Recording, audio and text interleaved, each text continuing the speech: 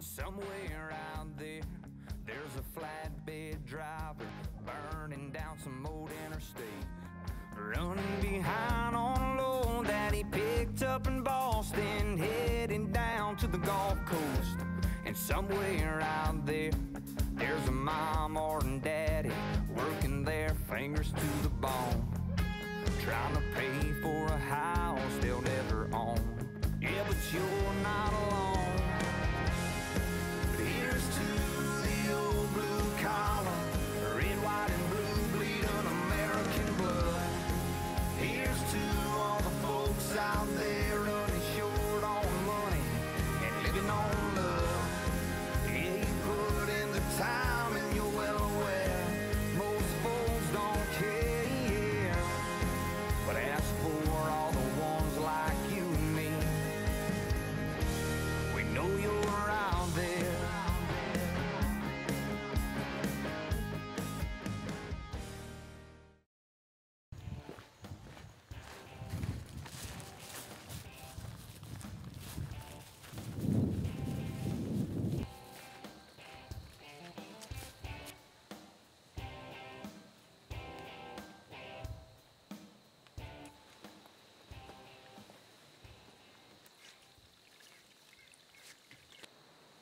Alright, well, just got settled into the stand here.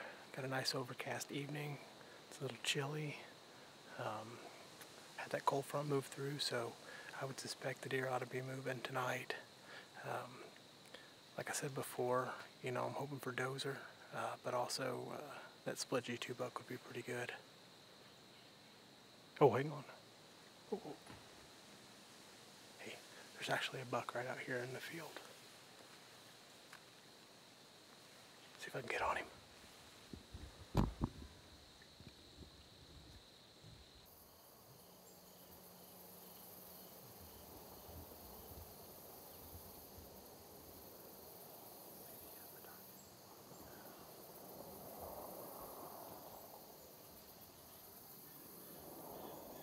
That's a great sign. I mean, it's early.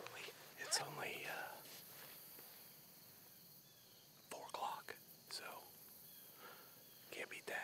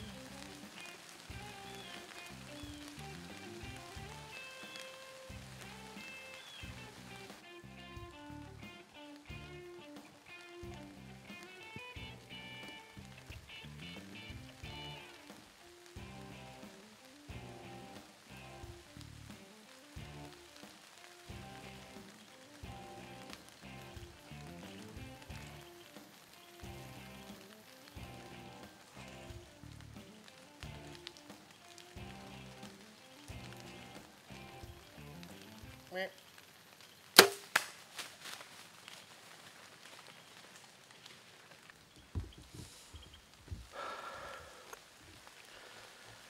wasn't a great shot. Dang it. I had my pin set for 20 and I held over. And I was thinking 40 probably, but I think he was closer to 30. I still think I'm okay. But man, that wasn't the shot I wanted. Son of a gun. It's a good deer. Ridiculous footage.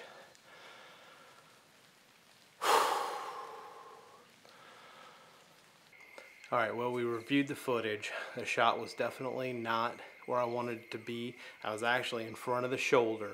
So that's not where you want to be, but maybe that's better than being right in the shoulder. So, you know, you've got the artery that runs right through there and the windpipe. So there's a chance that everything's going to work out all right. So we're just getting ready to load up here and head over there. I've got my wife and my daughter, and then my brother-in-law, he's going to catch up with us here, and we're going to see if we can get him located. So, you know, I'm not feeling as good about it as I'd like to be, but, you know, I think there's still a good chance that, that we're going to find him here tonight. So stick with us here, and we're getting ready to head out. So we've, like I said, we've got our fingers crossed. So. Steven.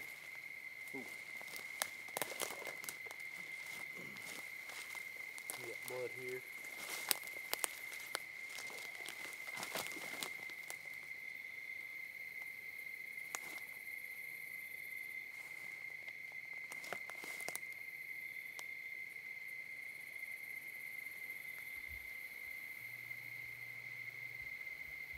Bright red. Mm-hmm. Oh boy, that's good news. Maybe artery. All the way from here. That's where you brush through here. Be careful. Yeah, here's some good stuff right here. If you want to.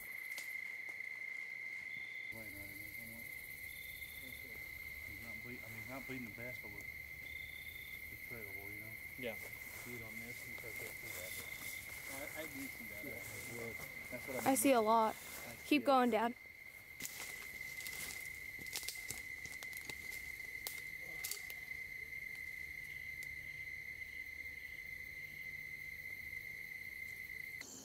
Alright, just want to give you a little update here. We tracked that deer last night for about 2 hours and probably a little over a mile. He went all the way across my property that direction and then cut straight across the bean field. And then we kind of stopped right, there's a little waterway in that bean field. We kind of stopped short of going into the timber because I need to get permission to head into there. Got my fingers crossed still. I went back and I reviewed the footage frame by frame. And what I noticed was I clipped a branch that was about 10 yards out in front of me on a tree that was hanging over, and I feel like that must have deflected my arrow just enough to push it forward. So I remember seeing that branch, but I thought I was going to be able to tuck it under it. I guess I didn't. So anyway, I'm just hoping for the best, and I'm going to do my due diligence and do everything I can to try to locate him. And I'm self-filming everything for myself today because I don't have anybody that can help me. So I'll do the best that I can, but stick with me. Again, fingers crossed. Hopefully we can get him found. Alright, well, I come back to where we finished off last night, and I was finally able to locate blood. And I walked down through this waterway probably about 30 yards, and I'm still on blood, but it's just little spots. You know, we had that rain and everything was wet, so a lot of it's probably washed away, so it's a little bit frustrating. But anyway, this is you know, this is what I'm trying to get accomplished, just speck at a time. So I'm gonna keep working, see what we can find. Well, I seem to have lost blood. I found a bed, but I didn't find any blood in the bed, so I don't know if that's him, if he's completely stopped bleeding or what. But anyway, I decided, you know, I spent about half an hour searching for blood after that bed, and I couldn't find anything.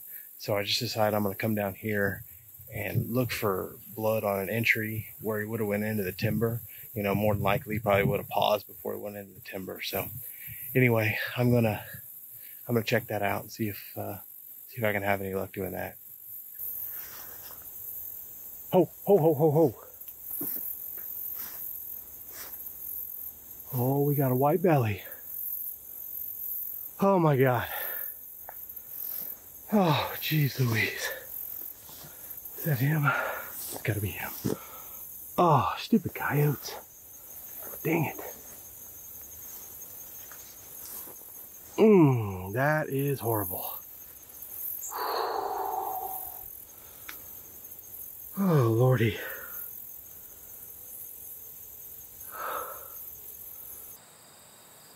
Well, we finally got him up here to the house, got him all cleaned up.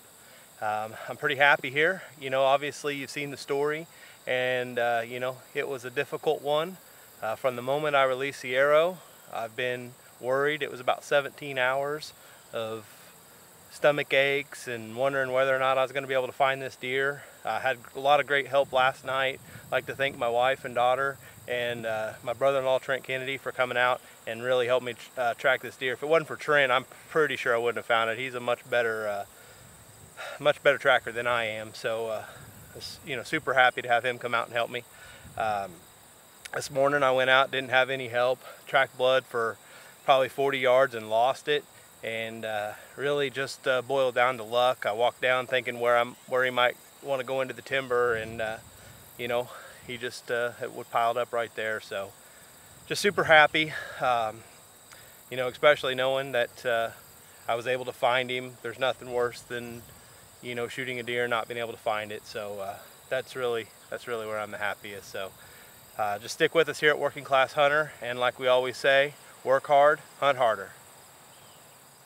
Somewhere out there, there's a flatbed driver burning down some old interstate, running behind on a load that he picked up in Boston, heading down to the Gulf Coast. And somewhere out there, there's a mom or daddy working their fingers to the bone, trying to pay for a high